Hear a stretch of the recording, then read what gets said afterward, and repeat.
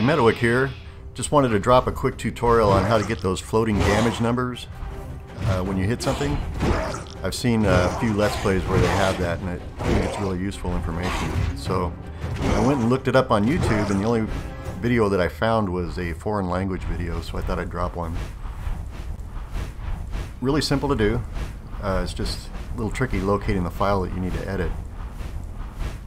I want to go ahead and park my guy in a safe spot and log out here.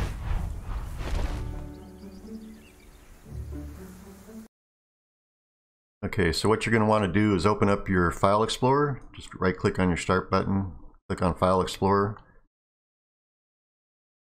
And it's going to be, for most people, on your C drive, Program Files x86. Go to your Steam folder, and then your Steam Apps folder. But in my case, I have it on my D drive. I'm going to back up. Go to my D drive. And it's not in my program files. It's because I've moved things around. I've installed games on different drives. It's going to be in my Steam library and then my Steam Apps folder. And then once you're in the Steam Apps folder, go to Common. Find the game, PixARK, and then click on the shooter game folder. And then it's going to be in the config folder.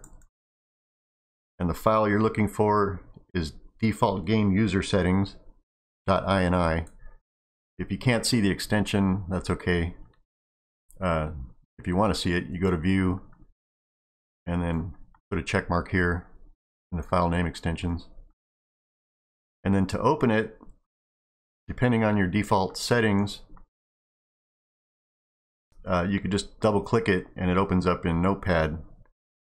But if you've changed your default program settings, you're going to want to go to Open With, Notepad, WordPad, Word, whatever. Alright, it opened up on my other monitor. So here we go. What you need to do is go under Server Settings. You can put it anywhere under server settings, but before this next tag down here. I'm just going to type it in the first line here. And you're going to need to type show floating damage text equals true. I don't think it's case sensitive. I just capitalized every word because that's what they do down below. See how they have a capital T here and small t here, but anyway.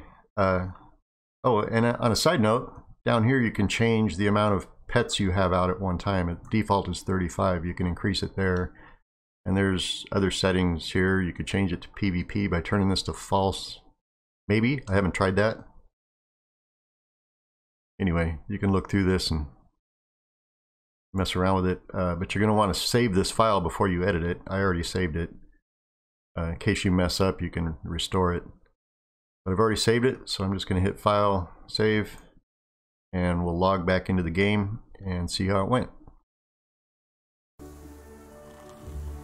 Alright, so let's go test this out.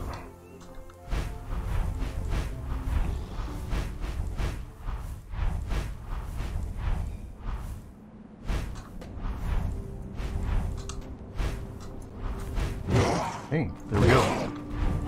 111 versus 23. I think I got this. But it's very useful information because every time you add damage to your pet or you get a new gun, you can see how much damage you're doing. So there you go. I hope this helped you out. If it did, leave a like and catch you in my Let's Play. Bye-bye.